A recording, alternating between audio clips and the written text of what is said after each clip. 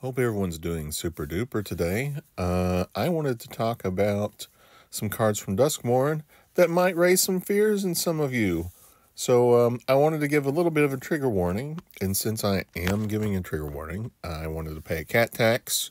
This is my cat Nala getting a head rub and being snuggly. So there you go. So if you're easily spooked, trigger warning that we are going to be talking about clowns and ventriloquist dummies. So if you are super not into either of those, just have a great day and give this a skip. But I am going to talk about a couple of cards in Duskmourn that I absolutely love. So yes, we are going to be talking about one of my favorite commanders, which happens to be a clown. And clowns, they can be pretty scary. I don't know what it is about clowns, but every time I see a clown, I feel like they're trying to get me to go into their secret clown dungeon. And I don't know, maybe it's a vibe I get from clowns, but you can't look at a clown and be like, oh yeah, this is perfectly normal conversation. Specifically, I wanted to talk about the Jolly Balloon Man. This is unsettling, but the Jolly Balloon Man is a 1/4 human clown with haste that you pay 1 and tap to create a token that's a copy of another target creature you control, except it's a 1/1 balloon creature in addition to all its other creature types, and it has flying and haste. And you sacrifice at the beginning of the next end step, and it's activated as a sorcery. So, first impression, well, first off, those balloons. Let's talk about those balloons for a minute. Anyway, so what can you do with a 1/1 balloon copy? Because it's only 1/1. So this would be really good if you're trying to make a lot of enter the battlefield triggers go off.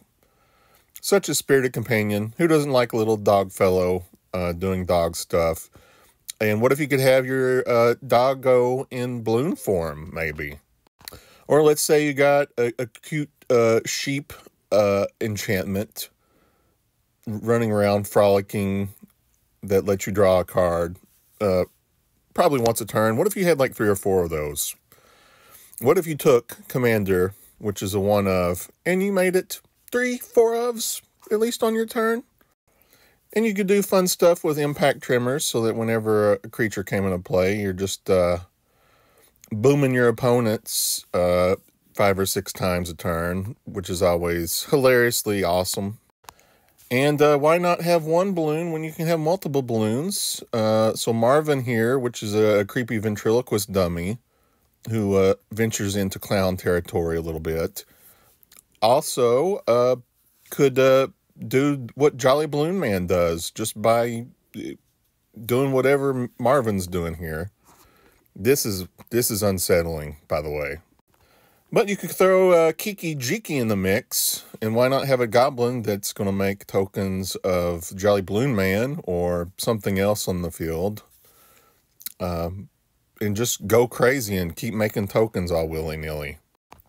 And Mr. Feldon could also, anything in your graveyard, he can make a token of it, and then you could make another token with Jolly Balloon Man, and it's hilarious. It's hilarious fun for everyone. So much hilarious Balloon Man fun. So fun. So very fun.